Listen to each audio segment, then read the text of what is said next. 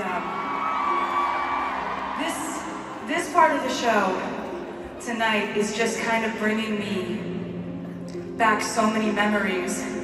And it's really making me think about why I have so much fun on the Eras Tour, because over the course of my time touring the world, which has been since I've been about 15, we've made so many amazing memories getting to play shows, but there were so many amazing places that I wanted to take my tours and I wanted to go. Places like Stockholm.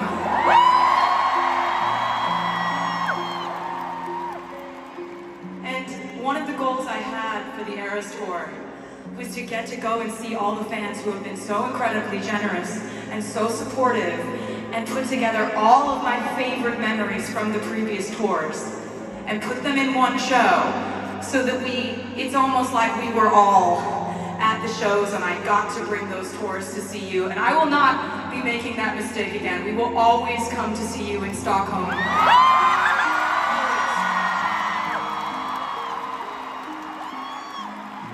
Unbelievable. This kind of crowd, let me just tell you, like, getting to play for and with a crowd like this, because you are singing so loud, you're screaming so loud, you're dancing so hard, you're jumping, you're a part of all of it with us. So it really feels like we're out here just playing, and I can't thank you enough, because when it's like this, everyone on the stage, we're all just looking at each other like, I can't believe we get to play a show like this, and I appreciate it so much. You have no idea.